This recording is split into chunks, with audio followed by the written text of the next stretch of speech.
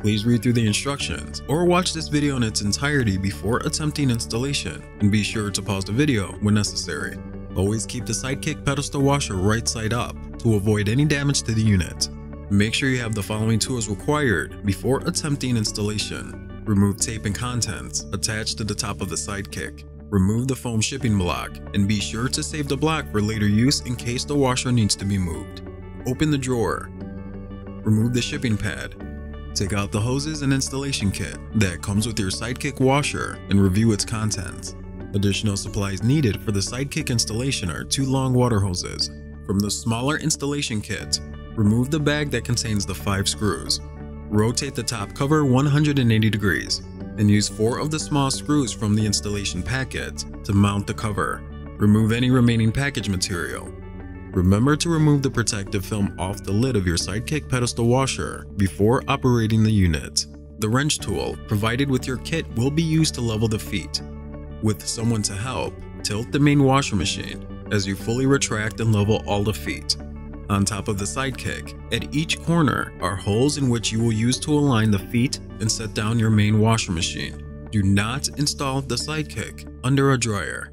With someone to help, lift the main washer machine above the SideKick and set the main washer on top as the feet rest into each corner of the SideKick. Now take the bag of 16 screws that came with your installation packet. Mount the main washer machine using all 16 screws, 4 on each side of the unit, using a Phillips screwdriver. Adjust the 4 main washer machine feet down about half a turn to tighten them against the pedestal for stability.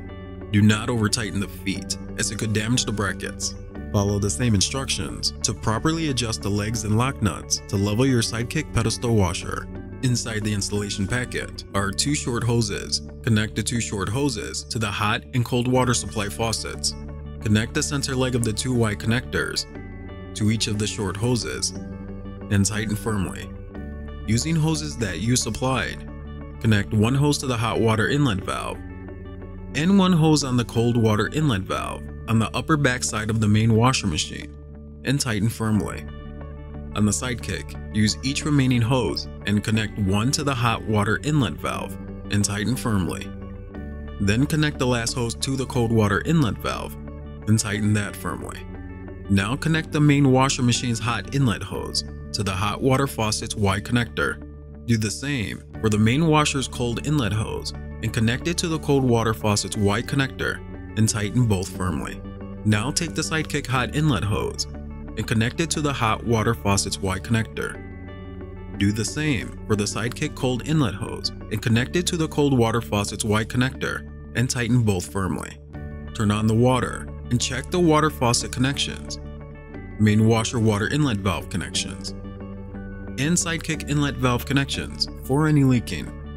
Install the SideKick drain hose using the bigger clamp, making sure the drain hose elbow is pointing toward the ceiling.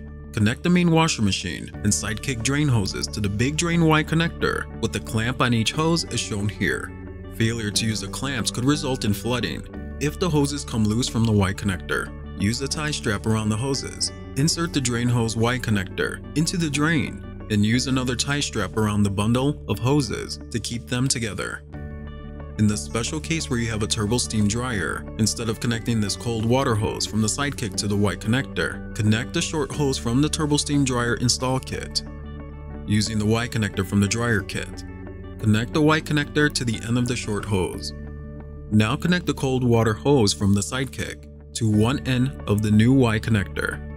Then connect the long hose from the dryer kit to the other side of the Y connector and tighten firmly. Connect the other end of the long hose to the dryer inlet valve on the lower backside of the dryer and tighten firmly. In the special case where you have a hybrid dryer, it is necessary to connect the dryer drain hose to the SideKick drain Y connector. Measure 1 inch on the drain hose and mark it with a piece of tape to prevent inserting the hose too far into the drain Y connector. Insert the hybrid drain hose into the drain Y connector between the 2 washer drain hoses up to the tape mark. If inserted more than 1 inch, it will cause leaking at the drain Y connector. A newer version of this kit will include a drain Y connector with a 1-inch hose stopper built in to prevent the hose from being inserted too far. Use a tie strap around the hoses to keep them together. Insert the drain Y connector into the drain. Use another tie strap around the bundle of hoses to keep them together. Once finished, plug in your units, and you are now ready to do laundry using your twin wash system.